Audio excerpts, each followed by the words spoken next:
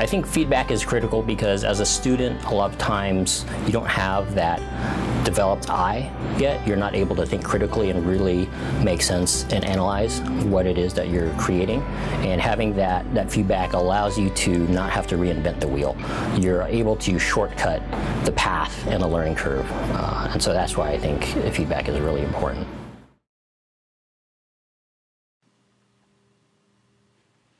Hi Christopher, welcome back to week 2 of environment sketching. So looking at your homework here, I think one thing that you could do would be to draw some just basic shapes. Like I like this formula that you're using to come up with the right mixture based on this reference image, but what you could do would also be to look at some of the shapes that you see in here as well, so that you can use that as a reference point for adding your own ideas to it. So for example, if we look at this, I think curves is pretty obvious. So there is this strong S curve. And go with a bigger brush for right now to start with. And also there's this kind of triangular shape that seems to repeat a little bit. And then there's of course the curved or half circle shape that we see in some of those structures. And what this does is it's going to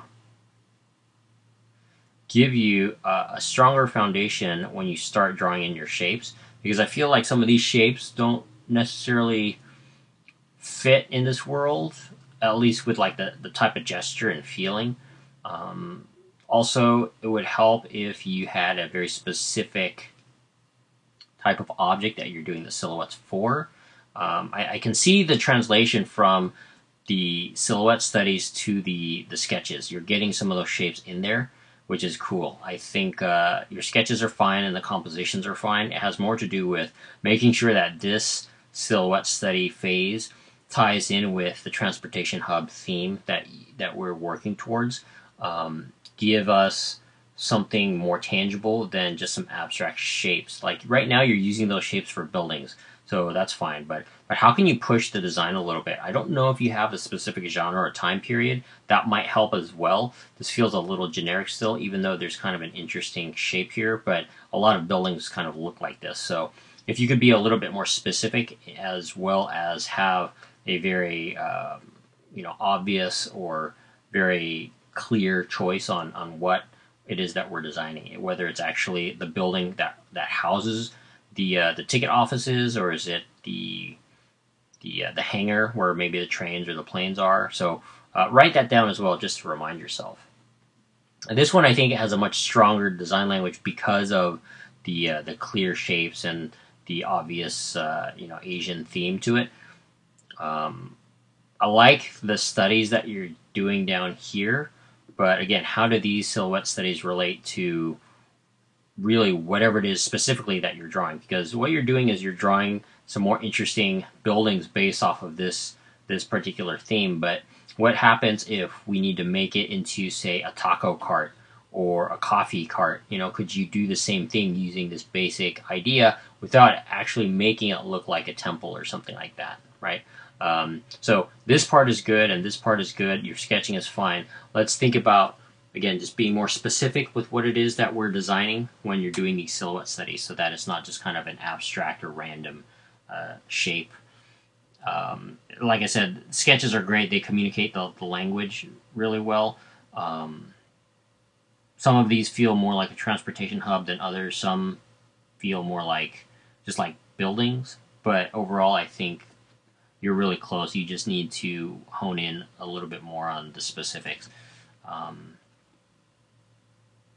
Yeah, these are cool. I would say maybe even mix up the shape combinations and go crazy. Don't try to stay within this safe zone as far as the sketches. Maybe you can kind of mix and match some of these shapes, and if it doesn't work, it doesn't work. But at least you're combining things in interesting ways. So I don't know what this is, but it's much more unique and different than I think a lot of these shapes, because these are very close and very similar to the original reference. This is taking bits and pieces of that reference and coming up with something that's new that maybe you wouldn't necessarily think comes from here, right? If we look at this image, we can obviously see in your sketches the Japanese temple influence, but what if we just took a few of those parts and then came up with something totally unique that maybe you wouldn't necessarily tie back to that temple. This is going to force you to think outside the box a little bit, and it's going to help expand your vocabulary as well. Your reference images are great. I would maybe even say for the inspirational, go outside of architecture and landscapes, look at plants and animals and fruits and vegetables and weird things that maybe are kind of cool looking, fish that give you a touchstone that you can use, but isn't necessarily tied in with transportation or buildings and things like that.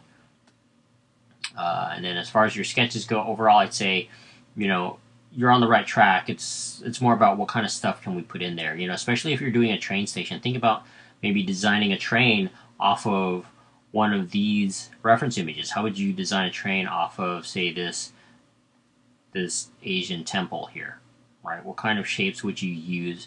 How would it still feel like a train while still contributing or while still having some of the essence of this temple?